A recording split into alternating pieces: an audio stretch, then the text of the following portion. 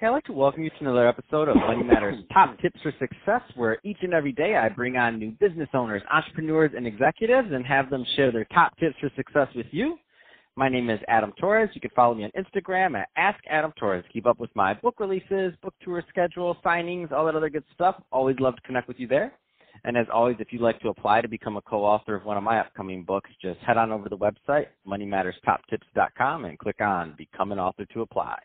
All right, so today is a very special reunion 2020 episode. What is that? That's when I bring on a guest that I had on the past. I liked them so much, I had to bring them on back. So today's guest is Jonathan Tuttle, who is Founding Director over at Revenue Ascend. Jonathan, welcome back to the show. Thank you, Adam. Glad to be back. Oh, man, excited to get into this episode. I mean, you're my guy, so I got to know your thoughts on what's exciting in 2020. But before we get into that, I know, we had a really blessed year, and we did really well in the podcast. The audience grew. I don't want to assume that our new listeners caught your first episode. So let's just start off with what you're doing over at Revenue Ascend. Sure. Yeah, we're a boutique paid digital ad agency that scales businesses looking for high growth. We identified us by looking for lost profit in their current marketing. We researched the current landscape, find opportunities for new business growth. We then execute at a very high level. What differentiates us is we don't outsource to third world countries, we don't get false promises, and we only hire top proven and senior talent. And additionally, we want to work with the best. So we don't take on everyone. We make our potential clients apply to work with us. So this helps us identify if we're a good fit for each other, excuse me, and don't waste our time as well. And it's fascinating to me because a lot of this industry is becoming really competitive, and there's a lot of new agencies that literally watch like a weekend course and are supposedly experts now. I basically call them charlatans. So business owners need to ask the right questions, do better research, and not just focus on the price. Is value and growth is what they're really looking for. Basically, I see this all the time when I'm shopping at doctors. They'll hire an agency. It's somebody that's probably sitting in the basement.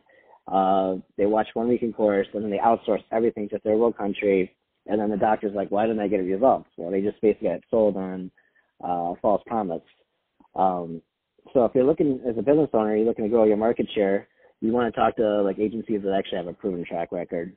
Also, I don't know if I mentioned this last episode, but I'm also involved in the manufactured housing space. About 15 years now with the family. We own a couple communities. I just actually got back from the Louisville trade show and then the Texas Big Owner Show about a week ago. When I mean big, there was 225 owners in the room with over 110,000 lots, which is about 6 or 7 billion in value. It's pretty crazy.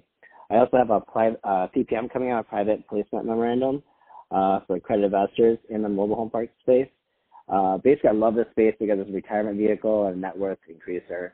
With technology, it's always changing so fast. You also need something long term, and this is an industry that actually benefits from people making living longer and having less for retirement. It's a great vehicle for an investor, but also a place for us to provide a quality place to live. It's also the lowest failure rate of all real estate, similar to multifamily. You just basically rent the lot to the actual homeowners. And the best part about it is for the investor side, it's almost impossible to get new zoning approval to develop new parks, and it's non-subsidized, meaning taxpayers aren't paying for it, which creates an incredible moat, which means you've got a low supply and the demand's very high. Carlyle Group's into it right now, Blackstone, to the world's largest investment funds. Really got a lot of traction about 20 years ago, and Warren Buffett, he's invested billions in the space. He's got the largest home manufacturer, Clayton Homes, and the largest financer, 21st Mortgage. And, of course, Sam Bell, who's out in Chicago, is the second richest person in the state of Illinois. He's the biggest owner of mobile homes in the country. Also, not that I have enough on my plate, I have a new e-com store coming out with my partner, Chris. We'll be making a focal point of retail arbitrage and Shopify, find trendy items backed by AI research, and have my digital team scaling it. And but it all starts with Revenue Ascend. Got a pretty busy schedule, but that's what I'm doing right now. So let's give our audience a couple of tools here. So you mentioned most business owners don't ask the right questions. So I don't want to assume everybody listening knows what the right questions to ask are when hiring an agency like yours. What are some of those things that they should ask? Yeah, I would first ask, how big is your team? It's a great question, by the way. I would ask, how's your team? Who have you worked with? Do you outsource? things of that nature where you really just kind of dive in. It's a lot of people will say these false promises. It's crazy. So like really, who do you work with? How can you help them? And on top of that, are they available for customer service? Because the biggest frustration I hear from other people is either it's outsourced or when they have a question or concern, the person's not there. So just do your due diligence and ask the right questions, and I think those would be great to start with. That's awesome. Let's switch it up a bit. So you're my guy. I mean, what's interesting? What interests you? What excites you in 2020? Oh, I love this. Well, as everything gets more consolidated, technology is everyone's starting to get more familiar with it. You really have to focus on what's the problem advantage, meaning a problem that hasn't been solved. Even if you do something significantly better than others, if the problem's already been solved, it will be hard to sell to a market. First, you got to look at two things. Is the market a mass market, which means does the marketplace have the money to solve that problem, or how painful is that problem? People buy to get out of pain, or pay to get the benefit. So basically, if you're not original, find a market that's underserved, offer your services in a different way. So for you, if you're a business owner, is your business offering presenting a new opportunity, or are you seeing an opportunity that's we're trying to fix a problem that's already been fixed and it's not the best fit in the market? And if the problem isn't very painful and people have already had the pain, the problem has already been solved, and so people aren't going to pay a premium or they're not going to look at your business. Also, another, being internet and being technology nowadays, do you have a traffic advantage? Meaning, are you stuck on the same exact channel, digital platform with all your competition? Are you able to bring a new opportunity to the channel, or can you give a clear number one, or become the clear number 1 and 2 in your marketplace? This will give you a mass advantage going forward. So I think that's something you got to focus on. Like, look at other ad channels, not just Facebook. Everyone's on Facebook. Everyone's on Google. So for us, like unlike other agencies, we understand that every business has a different challenge and opportunities, and not all marketing is one fit all. So in today's in digital world, we're hyper connected, and we have the ability to be top of mind for any business. So as a business owner, what tools are you leveraging online? And so most business owners can't clearly define that. They don't have a marketing plan going forward. And just on the back end of it, we see that the ad costs are going up significantly. There's over 6 million advertisers on Facebook now, which means a few years ago it was about 1/3 of that. So that means it was like blue ocean back then. Now it's like the same people are targeting with the same on the same channel, so your message gets lost. So like I said, the multi-channel approach using Google, Facebook, Bing, AdRoll, among other media channels based on your needs, and using a senior skilled team would be that understands the framework would be a good way of moving forward.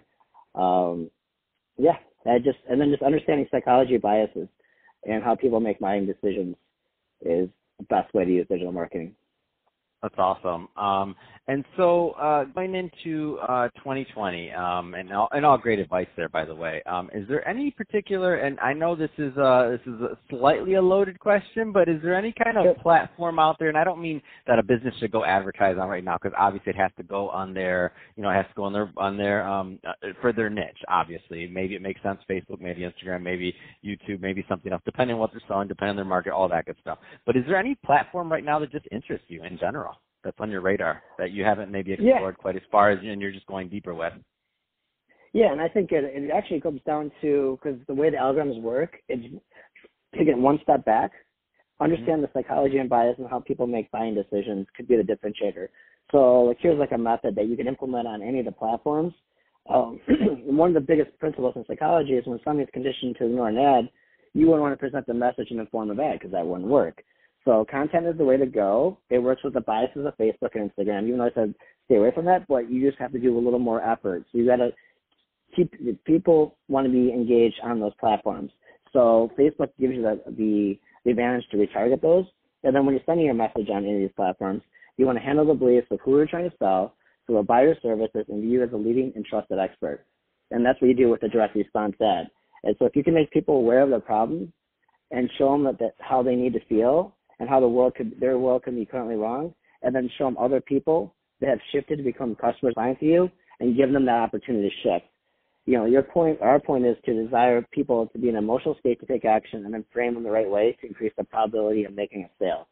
So, and then this all the loaded question part of it, I believe in having a moat for your business, which means having a barrier to entry. So if everyone's on Facebook, you want to use some Facebook, you want to check out Snapchat, check out ad. Well, check out, I'm going back to Bing because 40% of the internet, or 20% of the internet is on Bing, and most people are overlooking that, and that's the 40 and up demographic. So if you're looking for a more affluent demographic, Bing is like this untapped. Everyone's on Google, everyone's on that, everything else.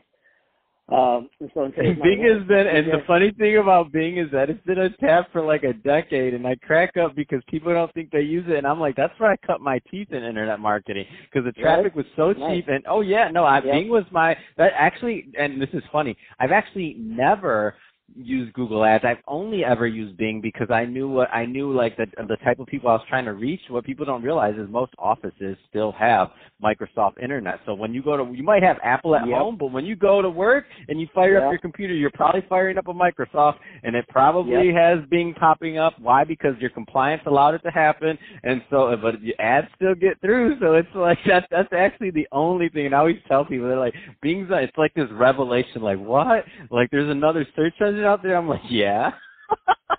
Yeah, 100%.